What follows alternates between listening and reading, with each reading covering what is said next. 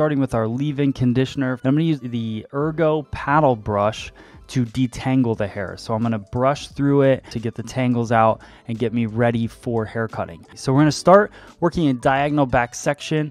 Right below parietal ridge, I follow the round of the head back, pretty much the occipital bone, then I cross over.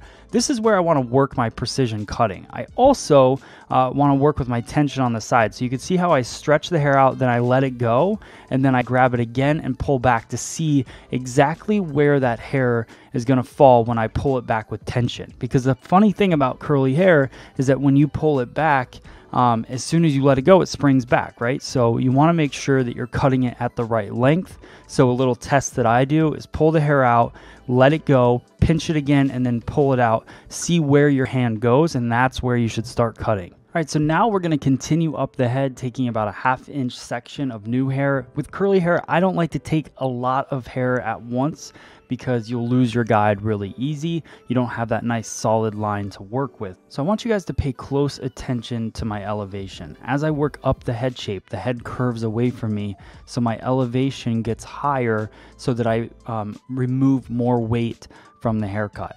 The lower my elevation, the more the hair is going to stack up. So I wanted to create a nice sleek side to this haircut and then have that disconnection fall over top. So as I work my way around the head, I'm really working with layering, which looks more like a graduation because it's curly hair, but I'm working straight out from the head for the most part as I work my way up the entire head shape to the parietal ridge. So then I just follow the round of the head back, working those layers, using the tight teeth of my comb to have nice tight tension, but understanding that where I'm over directing and pulling that hair out to where it's going to spring back. I've got that all done. I'm going to take the clips out, that little section in a precision form. And the rest of it, I'm going to do all dry cutting.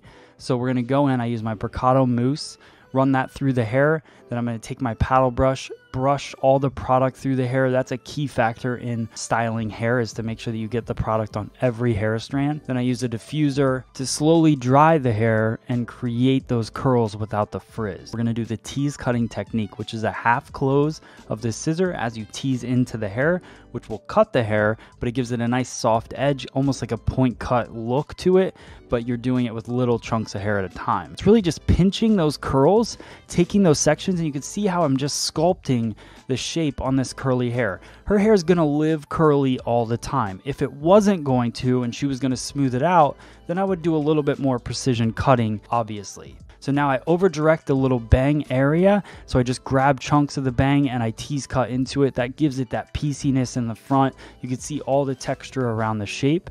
And I just work my way throughout the entire shape doing the tease cutting technique. Finish it with some spray.